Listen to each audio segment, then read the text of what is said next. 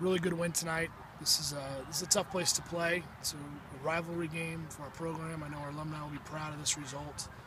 Evansville is a good team, and no doubt that they're better than the record that they have. This is a team that returned a lot from last year and gave us a tough match. Most importantly, it keeps us moving forward. This is a midweek game with a huge game on the weekend, and as you see in college soccer, sometimes those can be overlooked. And we knew we had to be really good tonight, and I thought in certain phases we were excellent. A little bit sharp on our passing. On a few initial startups in our possession, I thought we would have been in the box even more.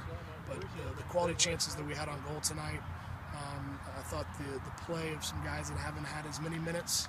Richard Ballard did very well.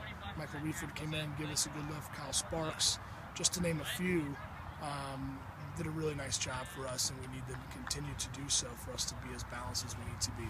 So great win on the road, midweek game. We have a really tough conference match against a very, very good Wisconsin team on Saturday night.